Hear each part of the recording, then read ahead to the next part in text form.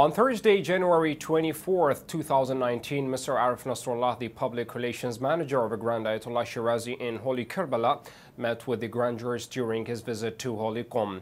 At this meeting, Mr. Nasrullah gave a report on the current situation of Iraq to the Grand Jurist and emphasized on the empowerment of Islamic seminary schools and religious institutes dependent to the Grand Jurist. He further added, these things must be done in such a way as to prevent the dissemination of misleading thoughts and deviant movements that are influencing the believing youth, trying to corrupt our society and destroy its innate nature.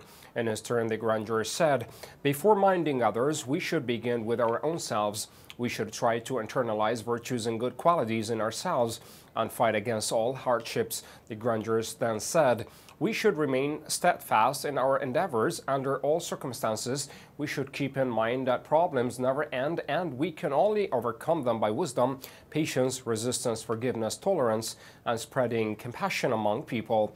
This is the tradition of this life. At the end of this meeting, the Grand Jurist Ayatollah Shirazi praised the selfless and tireless works of Mr. Aref Nasrullah in cultural, religious, and charitable fields in Iraq.